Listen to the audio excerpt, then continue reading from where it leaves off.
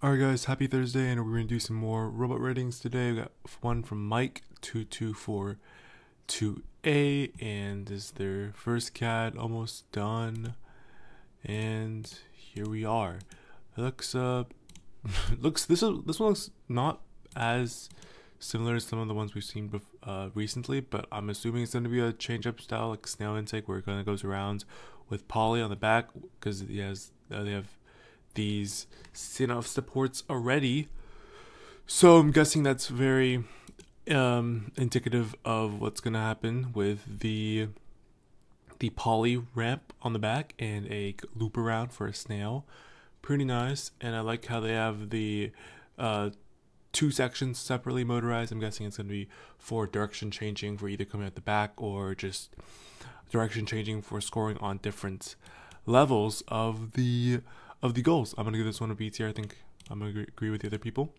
And next up, Carter 8001110C. Been working on a Vex UCAD after I graduated high school. Very nice. I like this design. Pretty simple design. Once again, I'm looking at it. It looks a little confusing. I don't know. I think it's gonna go around. I don't think maybe there's space back here. Maybe it's going out the back, but I'm assuming it's coming around. But yeah, I think a lot of 3D print parts and looks pretty nice. I'm gonna give this one an A tier. Let me know if it needs any improvements. And here we are. The 2 times C channel at the back is supposed to be a 3 wide. Okay. Makes sense. Yeah. Pretty nice. I think teams that are going to be using a standoff plus shaft collars on here could instead opt to use a 6 long 1x1, because if you're running a funneled intake, like a funneled drivetrain like this, where the outside is 1 longer than the inside, you can just run a 6 long 1x1, and that would be so much lighter and also very smooth as well. So that's a very good way to cut some weight down if you want to, instead of using these shaft collars plus the standoff, to use a 6 long 1x1 and just lay it out flat like this. I think I used that during spin up for my funnels. But other than that, it looks nice. It looks pretty nice. Although you probably don't need this. I would, instead of using this 1x1, I'd probably make this a C channel if that's possible, and then you can use 1x1 here instead, because you want the full length crossbeam to be a C channel, not a 1x1. Other than that, looks nice. I'm gonna give this one a B tier. Good start. Is this bracing enough? No, it's not enough. You need once again full C channel across, and preferably C channel or 3 wide on the back, or you can use a high strength shaft. I did not mention that for here. If you want to keep that small form factor, use a high strength shaft on the bottom.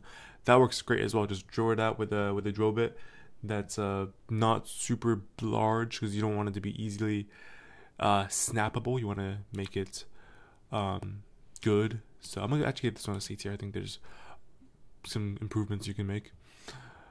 I don't know what I'm cooking, but here's a concept that holds a row of balls at the same time and uses ratchet to control which one is outtake to the top. Okay, I like the ratchet. I don't think a lot of teams aren't using ratchets anymore. I think with the introductions of these 5.5 watt motors, teams are definitely a lot more inclined to just use 5.5 watts to do their thing instead of using 11 watt and making a ratchet to power 2 different subsystems. I think that reduces a lot of the just creativeness of Vex. But it's cool. I really like the ratchet systems. And what did they say? Two rows of ball, or two rows of balls. So on right and left. That's cool. It's kind of like the double play design that they made in their robot. They're like, I think, robot in 3 days or whatever. So that's cool. I really like this one. It's definitely interesting. I'm gonna give this one an A tier. Any suggestions for the current drivetrain? Require some shaving and stuff, but should have decent packaging. It's also kind of wide right now. What's the width? Let's take a look at the width. What do we think? It's 1, 2, 3, 4, 5, 6, 30 wide. So yeah, that's a bit wide. I think go for like 28 or 27. And yeah, once again, if you want to run a funnel intake, I'd highly suggest, instead of using these shaft collar plus standoffs, which is pretty heavy because the shaft collars are steel, I'd suggest using aluminum 1x1s and just using a 6 long. And you can even like take a drill and kind of like drill out a tiny bit of the hole more so you can fit it wherever you want, right? That's what I do sometimes. You can just drill it onto the C channel or 1x1, and then you can have more mounting holes on it if you want. But yeah, this looks nice. B tier. Let me cook. Don't cook ever again. Flywheel's gonna win this season. Let's see. Okay, clearly a cut there. Clearly another cut here. And clearly a cut here as well. But it's cool. And another cut here. That's cool. 17 game piece max for the 12 by 12 inch bot. That's crazy, bro. Robot in 24 hours. Okay, cool. Bam, bam. Very fast intaking and very, very clean intaking as well, without using a tongue mech. So I think this might be meta. I think they have screw joints for it, so then the bands are just like completely free, and there's no center shaft. This might be good.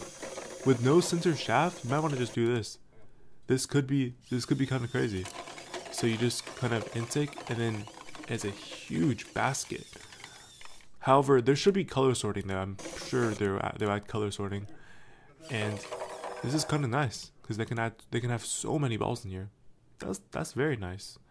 It's definitely a very, very nice shopping cart design. I'm gonna give this one an S tier. Good work. Even though it's a little jank right now, I think it's a really good design. Interesting CAD. 343 on 4-inch. Interesting. I'm gonna give it a B tier. Tried to make it structurally stable. Now the drivetrain, just listen to the critique I gave on the other drivetrains. This is nice. This is also a very, very nice design.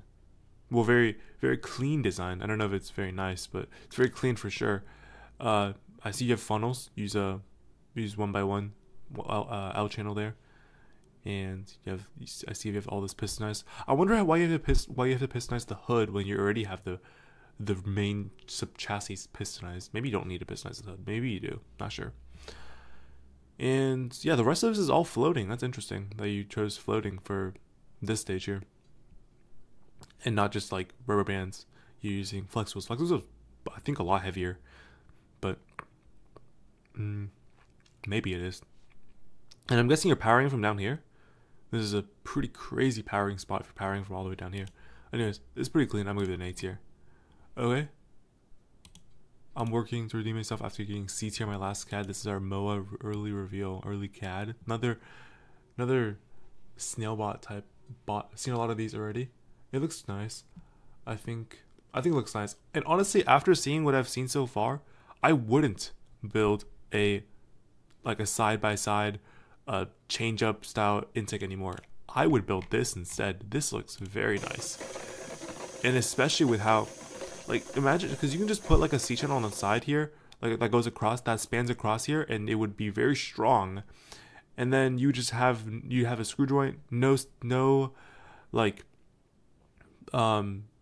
shaft in the middle, and then you just be able to grab balls out of the corner so easily. Wow, that's very nice. I really like that one. Okay, this one's getting an A tier.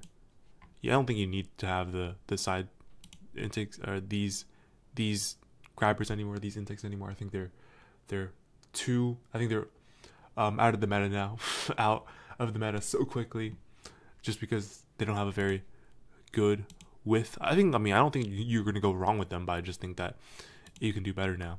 All right. This is the last one for today. Looks nice. Early season robot, we can hold up to 9 blocks and can score on all levels.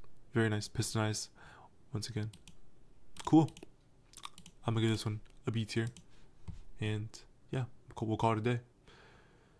One more thing. Let's look actually. I think what you've done here with these is not like super clean, because they're all high strength shafts, you might as well just use a larger sprocket that's possible, or even just flex wheels at that point, because like this doesn't really, give you the advantage that sprockets and bands usually have, which is a lot of compression and also makes it lighter. So anyways, yeah, that's it.